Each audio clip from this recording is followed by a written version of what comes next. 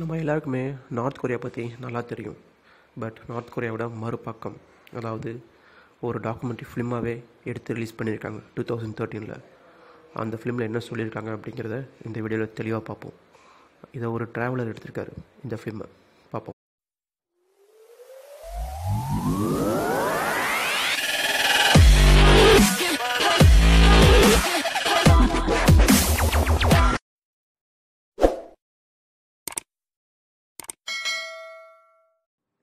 இது வரைக்கும் நம்ம பார்த்தது எல்லாமே ஒரு நார்மலான ஃபிலிம்ஸ். பட் இன்றைக்கி நம்ம பார்க்க போகிறது ஒரு டாக்குமெண்ட்ரி ஃபிலிம், அதாவது ஆவணப்படம். சச்சின் வந்ததில்ல, அந்த மாதிரி படத்தை பற்றி தான் இன்றைக்கி நம்ம பார்க்க போகிறோம். இந்த படத்தோட பேர் லேண்ட் ஆஃப் விஸ்பர்ஸ். இது 2013 வந்தது. இந்த படத்தோட டைரக்டர் கிறிஸ்டியன் கோல்ஹெம். அதாவது இவர் படத்தோட டைரக்டர் மட்டும் கிடையாது, இவர் தான் அந்த டோட்டல் ட்ராவலர். படம் வந்து நீங்கள் எதிர்பார்க்குற மாதிரி வந்து பயங்கர பிரம்மாண்டமாக அது மாதிரிலாம் எதுவுமே கிடையாதுங்க. அந்த மாதிரி கற்பனைலாம் இந்த படத்தை சுத்தமாக போய் பார்க்காதீங்க. படத்தோட டியூரேஷன் மொத்தமே வெறும் 58 மினிட்ஸ் தான். பட் இந்த படத்துக்கு IMDb ரேட்டிங் மட்டும் 7.3 கொடுத்துருக்காங்க out of 10க்கு. And documentary heaven அப்படின்னு ஒரு ரேட்டிங் இருக்குது. அதாவது டாக்குமெண்ட்ரி ஃபிலிம்ஸ்க்கு, எஸ்பெஷலி நார்மல் ஃபிலிம்ஸ் இல்லாமல் டாக்குமெண்ட்ரி மூவிஸ்க்கு மட்டும் அவங்க ரேட்டிங் கொடுப்பாங்க. அதில் கொடுத்த ரேட்டிங் 8.9 அவுட் ஆஃப் 10க்கு. பார்த்துங்க, 8.9. It's a great rating compare then other documentary films. Maximum எல்லாரும் கெஸ் பண்ணியிருப்பீங்க பின்னாடி இருக்க பிக்சரை பார்த்த உடனே இது எதை பற்றின படம் அப்படின்னு சொல்லி. அஃப்கோர்ஸ் இது நார்த் கொரியா பற்றின படம் தான் இது. இந்த படத்தோட கான்செப்டே dark vision of another society அப்படின்னு சொல்லுவாங்க. அதாவது மறைந்திருக்கும் நார்த் கொரியாவின் மறுபக்கம் அப்படின்னு சொல்லுவாங்க. அதுதான் ஆக்சுவல் மீனிங். இந்த படத்தில் இன்ட்ரெஸ்டிங்கான ஃபேக்ட்ஸ் பார்த்தீங்கன்னா, அவர் ஒரு ட்ராவலர் அப்படிங்கிறத தாண்டி அவர் இன்ட்ரெஸ்ட்டாக போய் எடுக்கணும் அப்படின்னு முடிவு பண்ணது அவர் ஒரு பெரிய ஒரு கட்ஸ் அதுக்கு. ஆனால் தனியாக போகாமல் ஒரு டீமே கூட்டு போயிருக்காரு.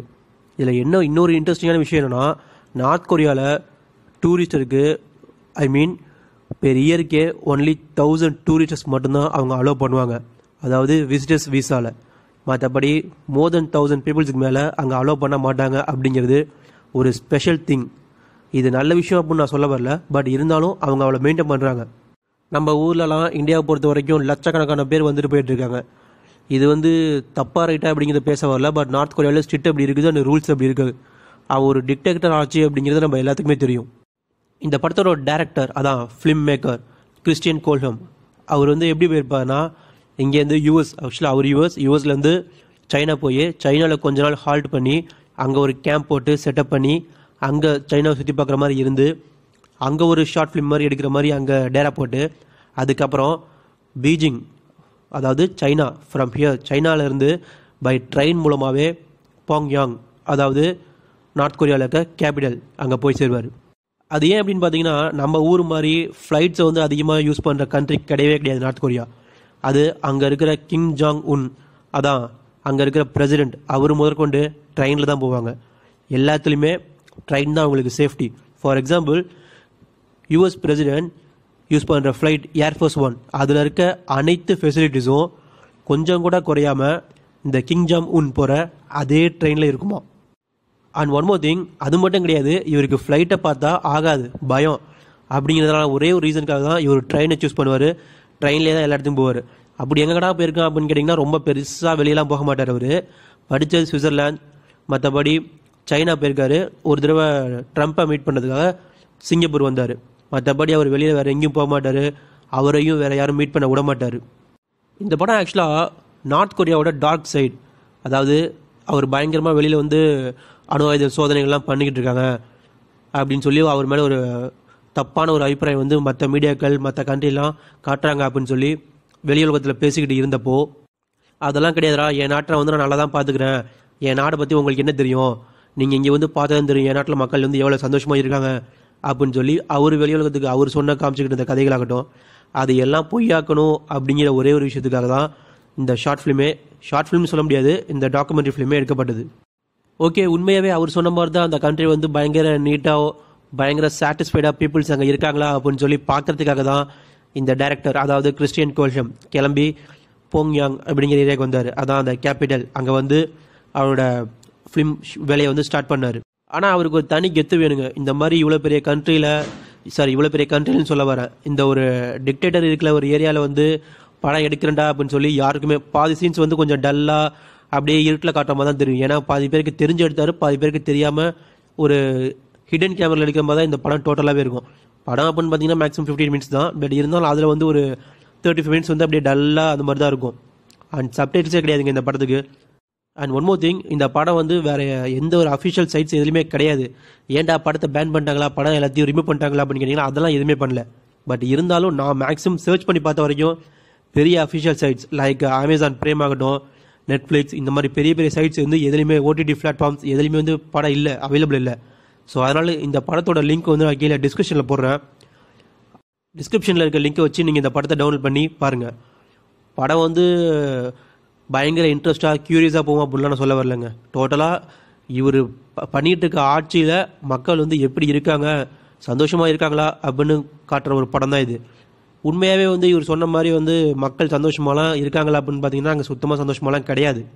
அது எனக்கே இந்த படம் பார்த்ததுக்கப்புறம் தான் புரிஞ்சுது. இவர் நான் வந்து பயங்கரமாக பில்டப் பண்ணி வச்சுருக்கேன் அப்படின்னு சொன்னது எல்லாமே வந்து வெறும் பில்டப் மட்டும்தான். அங்கே ரோடு வசதி கூட சீரியஸாக சத்தியமாக கிடையாது, நல்ல ரோடே கிடையாது. அங்கே இருக்கிற மக்கள்லாம் பார்த்தோம்னா நம்ம தமிழ்நாட்டில் மோசமாக இருக்கிற ஏரியா மாதிரி தான் இருக்குது. எஸ்பெஷலி அந்த போங்யாங் அப்படிங்கிற அந்த ஒரே ஒரு சிட்டி, அதாவது அந்த கேபிட்டல், நார்த் கொரியாவோட கேபிட்டல், அந்த ஒரே ஒரு சிட்டியை தவிர பேலன்ஸ் எல்லா சிட்டியுமே வந்து ரொம்ப கேவலமாக தான் இருக்குமா. அந்த படத்தில் காமிச்சிருக்காங்க. அப்படி இதெல்லாம் எதுவும் நான் சொல்லலை, அந்த படத்தில் வந்து அப்படி தான் காமிச்சிருக்காங்க. இவர் வந்து எதுவும் எடிட் பண்ணலாம் காமிக்கலைங்க. படத்தில் அந்த எடிட்டிங் அந்த எந்த ஒரு பில்டப் எதுவுமே இருக்காது. படம் சாதாரணமாக மூவ் ஆகிட்டே போயிட்டுருக்கும். அந்த 1 hour அப்படிங்கிற டியூரேஷனில் வந்து அவரால் என்ன எடுக்க முடிஞ்சோ, என்ன சொல்ல முடிஞ்சோ அதை அழகாக சொல்லியிருப்பார்.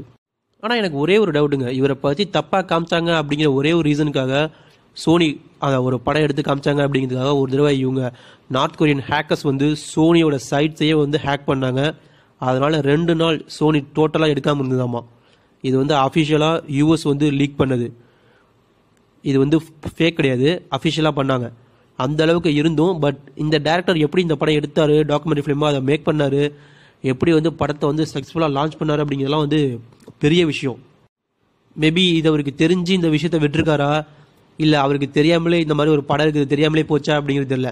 அப்படி தெரியாமலாம் இருக்க வாய்ப்பே கிடையாது. ஏன்னா இவ்வளோ பெரிய டாக்குமெண்ட்ரி ஃபிலிம், அதுவும் 2013 வந்து ஆல்மோஸ்ட் 7 இயர்ஸ்க்கு முன்னாடி அப்படிங்கிற பட்சத்தில் யூஎஸ் ரிலீஸ் பண்ணியிருக்கு அப்படிங்கிற போது தெரியாமல் இருக்க வாய்ப்பே கிடையாது.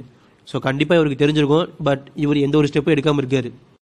படம் வந்து ஆனால் டோட்டலாக போரிங்காக தாங்க இருக்கும். 15 மினிட்ஸ் அப்படிங்கிறது ஷார்ட் டியூரேஷனாக தெரியுற மாதிரி இருந்தாலும் படம் டோட்டலாக போராக தான் தெரியும்.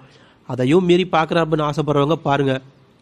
அப்புறம் ஏன்டா இந்த மூவி போட்ட அப்படின்னு கேட்டிங்கன்னா இந்த மாதிரி படம் இருக்குது அப்படின்னு உங்களுக்கு எல்லாம் தெரிய வைக்கணுங்கிறதுக்காக தான் இந்த படத்தை. இந்த வீடியோ உங்களுக்கு பிடிச்சிருந்தா ஷேர் பண்ணுங்கள், லைக் பண்ணுங்கள். அண்ட் தேங்க்ஸ் ஃபார் வாட்சிங் திஸ் வீடியோ. பாய்.